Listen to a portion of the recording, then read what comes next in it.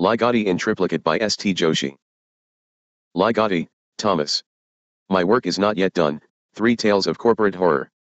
Illis Harry O. Morris. Poplar Bluff, Missouri, Mythos Books, 2002. 200p. I admit with shame and embarrassment that I have not kept up with the work of Thomas Ligotti since the appearance of his last full-scale collection of tales, Noctuary, 1994, in spite of the fact that I have repeatedly declared him, along with Ramsey Campbell and T.E.D. Klein, one of the few shining lights in contemporary weird fiction. Campbell, with unmatched productivity, keeps rolling along with a novel nearly every year and a story collection every few years, so that his output now ranks only with Algernon Blackwood's in its fusion of high quality and copiousness. Klein, on the contrary, has issued only a few short stories since the appearance of the landmark collection Dark Gods, 1985, and one begins to doubt that his long-awaited second novel, Nighttown, will ever see the light of day. Ligotti has been somewhere between these extremes, having published several modest small press collections of stories but not, to my knowledge, a collection of the size of Noctuary or its 2 predecessors, Songs of a Dead Dreamer, 1986, Rev 1989, and Grim Scribe, 1991. One of these items, I believe, even featured a CD of music. There were rumors some years ago that Ligotti was written out, or that he was unsure what direction to take in his work, but I am unable to vouch for the truth of these reports.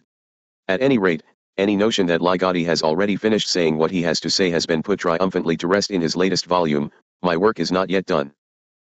The subtitle is of some significance, and I make no apology for drawing upon the facts of biography to provide some background. Ligotti has long worked for Gale Research Company in Detroit. The volume is dedicated to a co-worker, Murray Lazary, and he has drawn upon his corporate experiences with great panache in these 3 tales. One would not wish to read any excessive autobiographical significance in the crazed murderer who is the protagonist of the long title story, but Ligotti's familiarity with the petty office politics that renders work at many companies a living hell is evident on every page. And yet, the first thing that strikes us when we contemplate the story My Work Is Not Yet Done is its very existence. Here is a nearly 150-page novella, perhaps 50,000 words in length, that fills 3/4 of the book.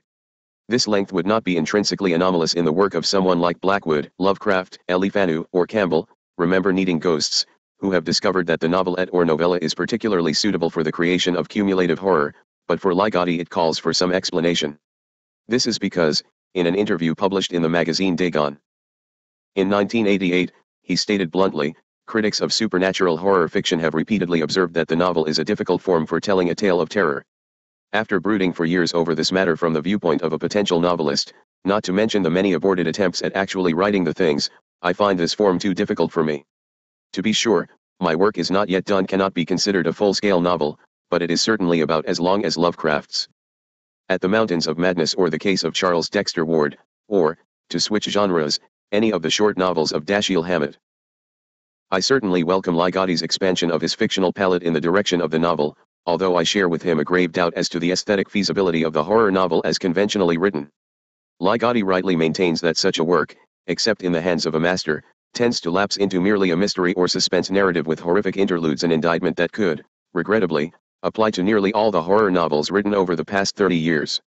In My Work Is Not Yet Done, Ligotti has ingeniously found several ways to avoid this dilemma, specifically by the use of first-person narration, which thereby allows the tale to achieve that unity of effect that Poe recognized as the sine qua non of the short story, and by writing what appears at the start to be merely a mundane, if elegantly narrated, tale of a serial killer, but which slowly metamorphoses into something very different and much more alarming.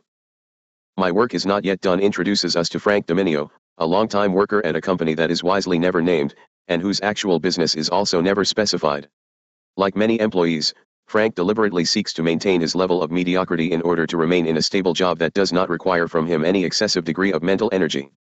Through a series of accidents, Frank finds himself forced to resign, blaming a brace of co-workers for what appears to be deliberate malice on their part in causing his departure. He undertakes to murder them one after the other in systematic fashion. At this point we seem involved in nothing more than a tedious and predictable suspense tale in which each victim will suffer worse torments than his or her predecessor, but in some, wisely unexplained, fashion Frank lapses into a bizarre half-dead, half-alive state, with the power of leaving his body and also, apparently, with the power to transform the very atoms of his victims into something very much worse than their already grotesque human forms. It is at this point that the particularly twisted imagination that we know from the rest of Ligotti's work comes into play. This novella in particular, and the volume as a whole, displays an augmentation of that pungent, misanthropic wit that Ligotti has gradually made his own, and which signals him as an authentic heir of Ambrose Bierce. My Work Is Not Yet Done is, for all its grisly horror, really quite funny, albeit in a bitter, sardonic manner. Consider a pen portrait of one co-worker, Sherry. If she closed her eyes and didn't speak, Sherry could indeed pass for an attractive human female. But the moment she spoke, or the moment her thing-like eyes came into view, she became a gorgon, no mythic significance intended or necessary. This duality that Sherry embodied could often be a source of tremendous conflict to those around her, who one moment would experience the tide pull of her figure, and the next moment, when she happened to speak or the image of her eyes loomed up, would be inwardly retching with disgust at the very existence of this Sherry thing, as well as heaving away inside with self-revulsion for having felt an attraction to this creature. Lest one fancy that Ligotti has lapsed into misogyny, he makes clear that his disgust as what Evelyn Waugh called those vile bodies is gender-neutral. Richard's stature was more than that of someone who purchased his suits at clothes stores catering to large-bodied men. His physical conformation, straight and solid from head to toe, was imposingly athletic, the anatomy of an erstwhile ball player of some kind who had kept his shape into middle age. In all probability Richard had garnered his share of shining trophies for the glory of self and school.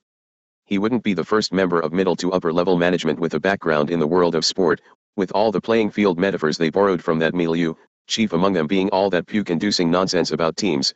The characterization of someone as a team player was at the top of my lineup of emetic expressions of this sort. As will be evident from these extracts, Ligotti has tempered what in the past might have been regarded as his excessively tortured prose, and has instead evolved a smoothly flowing narrative style that, if perhaps a bit more Spartan in its exotic metaphors than before, is nonetheless capable of powerful emotive effects. After the Golconda of horror we find in this richly textured novella, the two tales that round out the volume I Have a Special Plan for This World and The Nightmare Network seem almost like afterthoughts, but they offer aesthetic rewards of their own, plunging us into a far more surreal world than that presented in My Work Is Not Yet Done, and thereby reassuring those devotees of Ligotti who might have been alarmed that he was abandoning his uniquely bizarre vision for the mundanities of the mystery suspense tale, however artfully managed.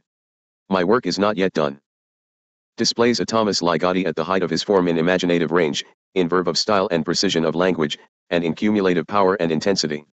And it reveals several new sides to Ligotti's work and ability to draw upon workaday experience, a tart, biting wit that spares no person or object within the range of its jaundiced vision, and, most of all, an expansiveness of plotting and character development that may one day allow us to witness that most anomalous and unexpected of eventualities, a Thomas Ligotti novel.